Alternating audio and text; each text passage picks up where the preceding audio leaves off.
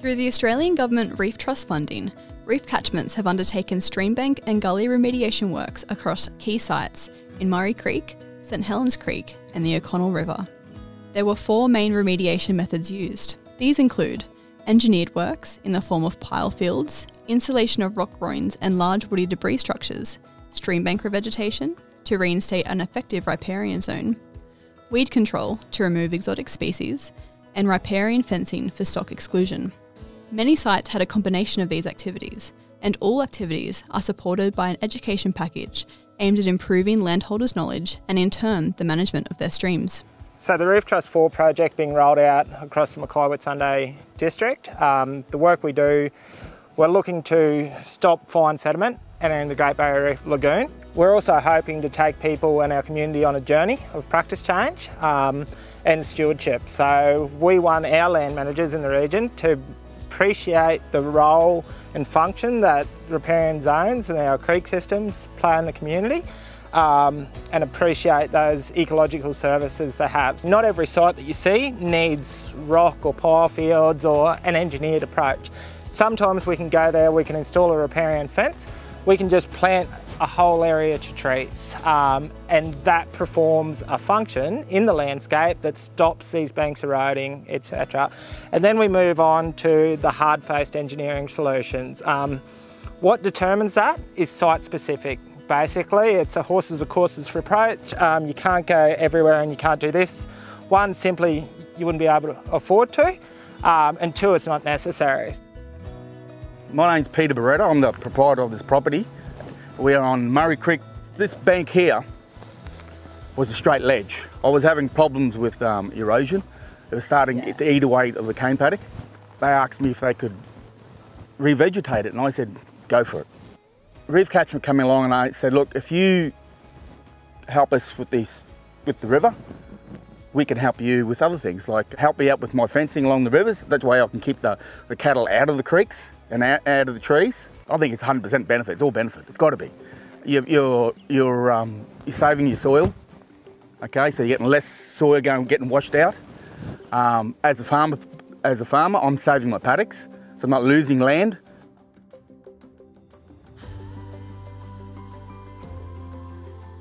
These sites come on board because there was a huge amount of landholder engagement right from the beginning of the project. So engaging with landholders, a community consultation process along Murray Creek, especially when they're looking at such a large reach scale project, they want to ensure that they've got as many landholders as possible with all properties neighbouring one another along the stream bank to bring them together and get them all on the same page and working towards the same goal.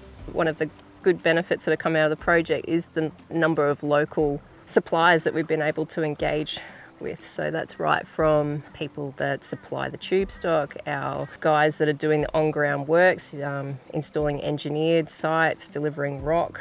All our rock comes from the local quarry.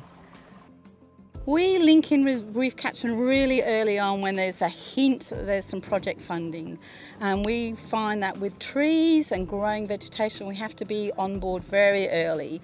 And the main reason for that is picking the right species and also so we have enough seed supply. Well, it's actually putting back what humans have taken out. So the biggest thing is to work with nature. So if the soil and the weather and the water and the site has a particular regional ecosystem, you just work with what actually grows well there. In the lower estuarine reaches of Murray Creek, successful revegetation sites are MC1 and MC2. Across these sites, 4,260 native tube stock have been planted over 0.72 hectares. Together, MC1 and MC2 have been calculated to save 266 tonnes of sediment being delivered to the coast each year. These trees that we've planted, here, got the coastal hibiscus here, and they're native to the area, and they're really good. They interlock with each other. They have roots go about 5 metres, go around and just interlock and hold the bank together. These here are the ones we planted about a year and a half ago. If you walk over this way, here's a site we just planted out yesterday. We've changed trees up a bit. We've gone more eucalypts back up this way, away from the bank. But we've still got the coastal hibiscus down there to interlock all that together. It'll tie that section into the original section and tie it all together. So if there's erosion, well, it's all going to get stopped. Further north in the O'Connell River, OC10 is an engineered and revegetation site that has installed pile fields, bank toe rock armouring and 6,000 native plants.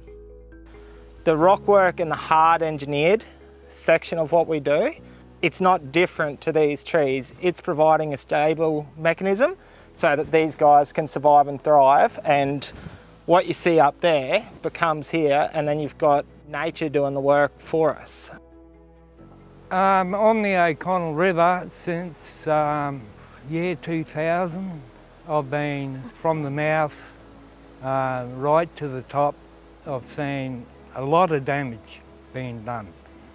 Seen a lot of cane farms that's been cut in half due to floods, water rising, just washing everything out. A lot of people underestimate the power of this river. Oh yeah, there's fish in there. There's barra, there's bull sharks, there's everything in there.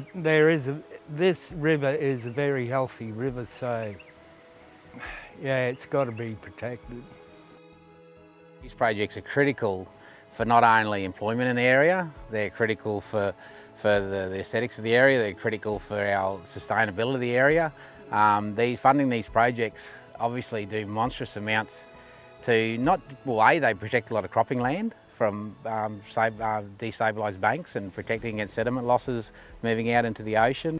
Owning land is not just planting crops very else, we do all that and we look after our soils and that, but there's so many other areas of the property that require so much time and effort that don't actually give a financial reward, but they're critical to our environment and the sustainability of this area moving forward. The Reef Trust money and projects are just absolutely critical for these smaller towns to be moving forward. We need them and more. We've definitely set the foundation for future Reef Trust funding, which is pretty exciting. We've got a number of different erosion sites that are going to be tested and put through their paces that have been installed through Reef Trust 4. So going forward, we'll have that knowledge base there and be able to work out what's going to work best in each particular situation. Across the Reef Trust 4 program, we've engaged 23 local businesses and supported more than 60 local jobs. We've worked with 33 local landholders across 37 different project sites within the O'Connell Basin.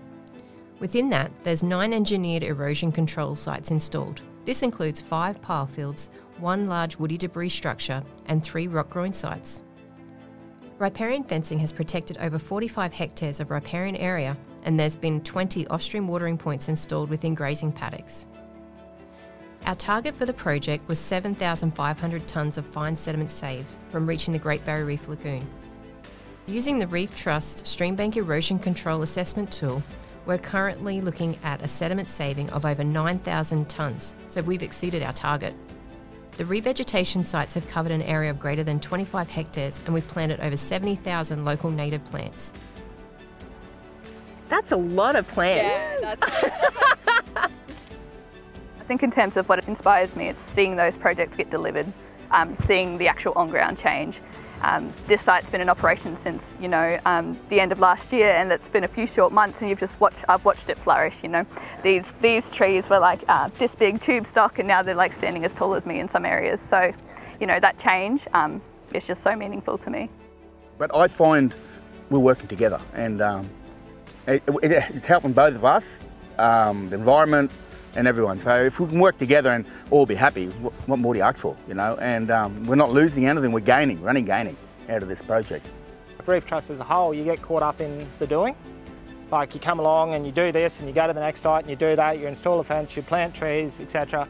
And sometimes it's easy to forget that we've got to take people on this journey with us. Numerous stakeholders have a connection to this land. So whether it's a cultural heritage connection or it's the landholder in the abutting landscape and cane farm, we need them to be part of the solution going forward. So it's a win-win for everyone really. And why wouldn't you want to work here? They're beautiful streams in a beautiful part of the world.